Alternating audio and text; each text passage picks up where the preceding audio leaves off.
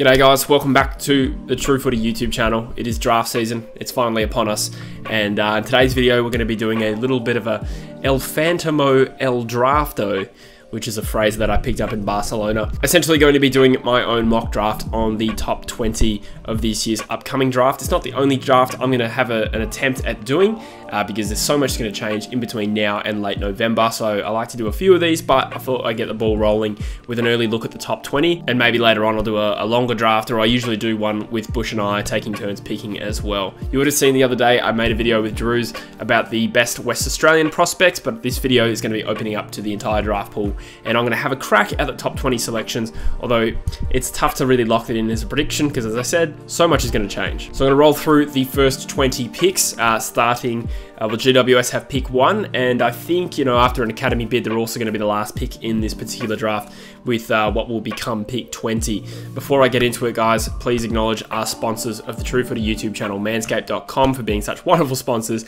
and also having some great male grooming products. The Lawnmower 4.0 is an elite body hair trimmer and, to be crass, a ball hair trimmer. It's got everything you need. They've got a variety of products now: shampoos, conditioners, deodorants, ball wipes, ball deodorants. It's everything. So go check out their website if you're looking to upgrade your manscaping routine, and you can get 20% off using the code TrueFooty20 at checkout. That's 20% off and you get free shipping. But we'll put a bit of a pin in the scrotum talk, at least for now. I'm sure it will emerge somewhere later in this video, and I'm going to get rolling with my top 20 selections in this upcoming draft. So with pick 1, we have the GWS Giants, who of course traded for this pick from North Melbourne, and I've been sort of tossing up whether they're going to bid for Will Ashcroft or they're just going to take the pick outright. The only real benefit to them bidding on it is it just makes Brisbane pay a higher price, and it's a 50-50 call, but I'm going to say the Giants lock in their own #1 pick and take Aaron Cadman, the 195cm key forward from Vic Country. This one's kind of telegraphed. Everyone seems to know that that's who they're going to pick. They specifically traded up to get a pick, presumably for a key forward, the best key forward in the draft, Aaron Cadman. He shot up due to the GWS link. You could probably argue the case. If it wasn't GWS picking first, if it was North Melbourne, they'd probably go someone else, but regardless, GWS get their man. They need a Cameron replacement, and there's a little bit of doubt over other prospects in this range: Sheasel, Wardlaw, Sardis, other #1 prospects. Obviously, Ashcroft is not in the open pool, but all of those have question marks over homesickness. So GWS get their man in Cadman. If it doesn't happen at pick 1, it'll happen at pick 2. North Melbourne will bid on Will Ashcroft, and that will be matched by the Brisbane Lions. So pick 2 is Will Ashcroft to the Brisbane Lions, son of Marcus Ashcroft, who's a run-all-day sort of on-baller, considered the best prospect in the draft. So the kid literally has the ball on a string. He averaged 33 touches in the championships, and I think he notched up a game where he had 51 touches in a NAB League game as well. So the guy is pretty much ready to go. It'll be tough cracking into the Brisbane midfield early days, but he is a ready-made prospect, and Brisbane will be very happy with that. North Melbourne then double up with picks 3 and 4, and in pick 3, I've got them taking George Wardlaw, 182cm midfielder from Victoria. He's a stoppage specialist, wins the ball at ease in terms of a contested situation, really good distributor by hand, and pretty good skills by foot as well. He's a great two-way mid as well, so he runs back defensively, good tackler as well, which adds a bit of a point of difference to some other midfielders. He kind of replaces Horn Francis as being a genuine on-baller, but that we know Horn Francis kind of played forward as well, which leads me to pick 4, where I have them taking Harry Sheasel, who I think is honestly one of the best, most tantalising prospects in this year's draft. He's kind of like a playmaking, dynamic forward, compared to Stevie J, with the way he can sort of turn half chances into goal opportunities, elite goal sense, really one-touch player. Can play in the midfield, won plenty of ball in the midfield as well, but I'd imagine he starts his career as a forward who will generally hit the scoreboard pretty early. It is rumoured that North Melbourne have already decided on Wardlaw and Sheasel. It's also rumoured that they've told the boys this. Whether or not that's true or not, I think these are the best available selections for North Melbourne. At pick 5, this is the pick for Essendon that I think will shape the top 10.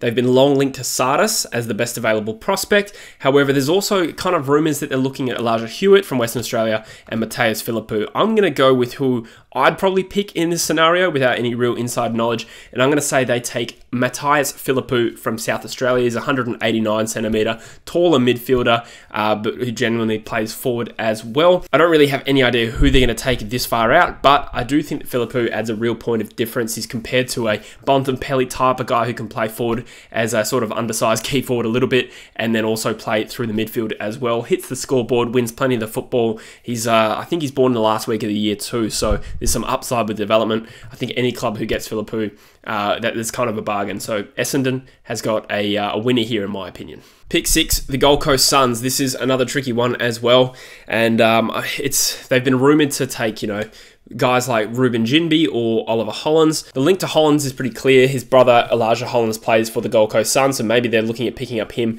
to help retention. But I'm going to go with the rumour mill and say that Ruben Ginbey makes his way to the Gold Coast Suns. He's a West Australian former defender. He sort of developed into a midfielder this year, but he's a very tall and powerful and explosive type midfielder as well. So kind of a selection based on upside. They're probably ignoring some of the Victorian talents that may be considered flight risks home. But either way, Ginbey looks like a pretty high upside prospect, only became a midfielder this year and was the MVP for WA in their championship team. Pick 7, I've got the Hawks pulling the trigger on Cameron McKenzie. This one was another tricky one to isolate exactly who they're going to pick, because I don't think most really thought that Sardis would be available for them at this point in the draft, but I'm still going to go with McKenzie. He's a really balanced, taller midfielder. They've been sort of linked to him as well, but I really like the way this guy plays. He wins his own ball, and he's got really good speed and agility and uses the ball well, so very well rounded. I feel like he can play quite early, and the Hawks are likely to go best available on a midfielder, so Cam McKenzie to the Hawks. Pick 8, I've got Geelong taking Jai Clark, the local prospect from the Geelong Falcons. He's a smaller 181 centimetre midfielder, but he's a contested ball and really good overhead for a guy of his smaller stature. It's probably a little bit lazy to link him to Geelong because he's from the Geelong Falcons, but I do feel like this kid is a bit of a sure thing to play 200 games. I don't know, he just seems to have that safe bet title over him. Obviously, Geelong have lost Joel Selwood. Yes, they recruited Tanner Bruin. Then they lost Cooper Stevens as well. So I think a midfielder is probably on the cards for them. If they don't take someone like Buslinger, I think Jai Clark is pretty close to best available. Then at pick 9, we've got the West Coast Eagles, who are widely tipped to go for a local WA talent. I'm not convinced by this theory, and I think they're going to go with Oliver Hollins, the player that I linked to Gold Coast earlier in this video. I'm going to say they pull the trigger on him. He's a 182 centimetre balanced midfielder, mostly as an outside mid and a wingman, but he can win his own ball as well, and he pushes back onto the half-back flank as well. He's got pretty good pace and skills, but what I think will stand out for him is his defensive game. He runs back just as hard defensively and tackles well, which is, I think, something the Eagles lack. So I don't think they're necessarily going to just pick the West Australian talent. I think Hollins seems like a West Coast pick to me, so that's why I've gone for it. At pick 10, St Kilda pounce on the slider in Elijah Sardis. This kid is considered by, on average, a top 5 talent, but if he slides past Essendon in pick 5, considering as well that he's a bit of a go-home risk, they think there's a couple of non-Victorian sides peaking in that range. I think there's a good chance if he gets past Hawthorn and Geelong that Sardis gets picked up by St Kilda. He's 186 centimetres, really good outside wingman type, they say he can play on ball as well as a genuine inside mid, but either way, he's a high production outside mid with really good skills, averaged 34 touches in the NAB League this year, so St Kilda get a damaging wingman with pick 10. At pick 11, I've got the Blues taking a bit of a bolter, in my opinion, and there's 2 reasons for this. I'll explain who it is first. It's Ollie Houghton, 182 centimetre forward midfielder. There's 2 reasons I got the Blues pouncing on a bolter like this. One, I'm just a big fan of Houghton. I think he's a good chance to go earlier than people expect, based on my, uninformed personal opinion. And secondly, I think Carlton do tend to buck the trend with their selections, sometimes with success and sometimes not so.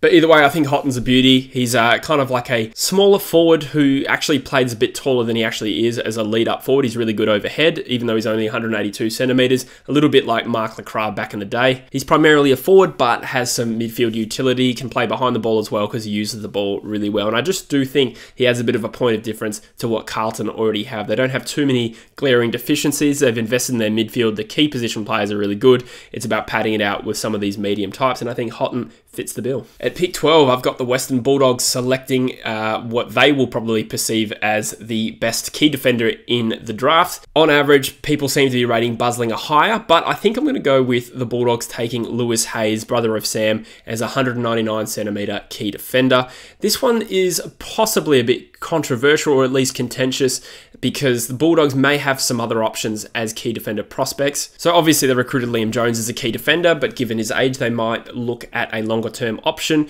They're still trying to optimize how to play, you know, Sam Darcy and Aaron Norton. Do one of those go back because they seem to have quite a few key forwards. Either way, I still think they might look at a longer term key defensive prospect, and Lewis Hayes fits the bill. As I said, some people consider him behind Buslinger, but I've just got a feeling about this one. I think Hayes goes a little bit earlier than he's currently projected, and I think the Bulldogs fit the bill. So let me know in the comments what you think about that one. West Coast then have their second pick with pick 13 in this draft, and I'm going to go for the local tall in Jed Buslinger. Now, I think fans will not really like that. I think we're sort of tipped to look at some genuine midfielders, but having taken Hollands with the first pick, I think we go the best available player in Jed Buslinger. He's a tall, intercepting, sort of rangy key position prospect, really high quality interceptor, and his kicking off the halfback as well is a bit of an offensive feature as well. So while as an Eagles fan, I probably would love an extra midfielder with this selection, I have a feeling that Buslinger will be too attractive for pick 13. I think he's a good value proposition, and the Eagles will take him with pick 13. Pick 14, we have the Melbourne Footy Club, and I've got them taking Matthew Jefferson, 195 centimetre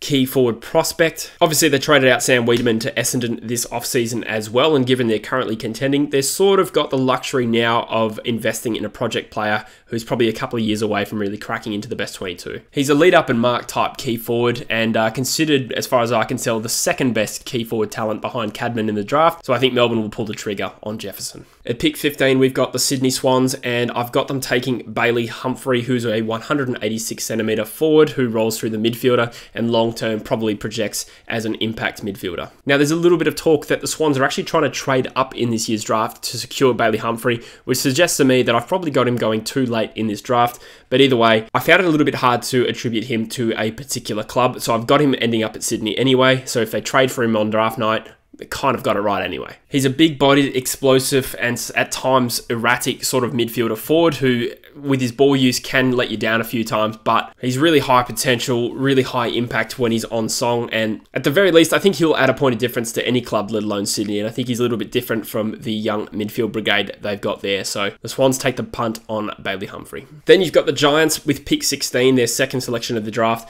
I've got them reaching perhaps a little bit for the ruck prospect in Harry Barnett, who stands at 202 centimetres. It's a little bit of a reach, but I think the Giants are kind of replenishing their entire list, and I still think they probably want a good long-term ruck prospect, and Barnett is the best available ruck in this year's draft. He's got pretty strong hands. He can sort of play forward as well, but I think his running capacity is pretty comparable to some of the midfielders at the Combine as well. So you've got a pretty athletic ruck slash key forward prospect, and the Giants will be happy to reach a little bit knowing they've got a couple of more picks up their sleeve. At pick 17, the Pies enter the draft, and I've got them taking Western Australia's Elijah Hewitt, who stands at 185 centimetres, 85 kilos, pretty big-bodied, athletic sort of midfielder compared to Christian Petrarca. He slid a little bit in calculations this year. I think he had a bit of an up and down season on the field, and I think that COVID was partly to blame for that. I think it affected him. I'm not too sure, but either way, I think this is a very good value pickup for the Magpies. Having recruited a couple of talls in Frampton and McStay in this trade period, I think they're in a position to take best available and go for a midfielder, and I think Hewitt is definitely best available. The Swans re-enter the draft at what is currently pick 18, and to complement Bailey Humphrey with their first pick, I've got them taking Max Grzuski, who is a 193 centimetre sort of utility who plays both as a key defender and can play forward as a forward target as well. They've taken plenty of midfielders over the years, so they'll sort of offset that by taking a taller prospect with this pick. He can play at either end, as I said, got really strong hands, bit of a playmaker, and I think that will suit the Swans list quite nicely. Now, the Giants return for the final two picks of this video, and at pick 19, I've got them taking a pure midfielder. So they've got Cadman and Barnett so far. They've lost a few midfielders this year, so they're keen to pick a pure midfielder up.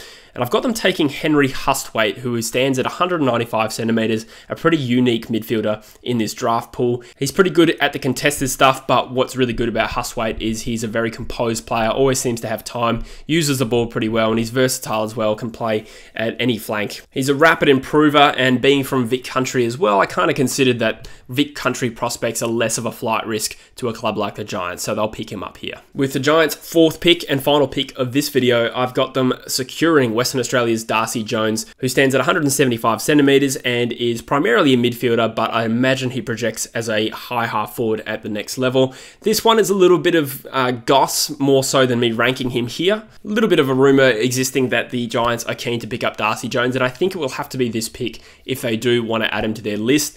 He's a smaller midfielder, he's got great agility, he's a genuine playmaker, uses the ball well.